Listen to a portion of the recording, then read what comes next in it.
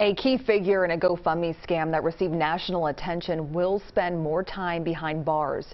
Mark D'Amico was sentenced to 5 years in state prison. He will serve that concurrently with a 27-month federal sentence. He and his girlfriend at the time, Caitlin McClure, misled potential donors into believing their donations would help Johnny Bobbitt, a homeless veteran living in the streets of Philadelphia. They raised more than $400,000 before the scam was stopped. McClure's sentencing was postponed until next month.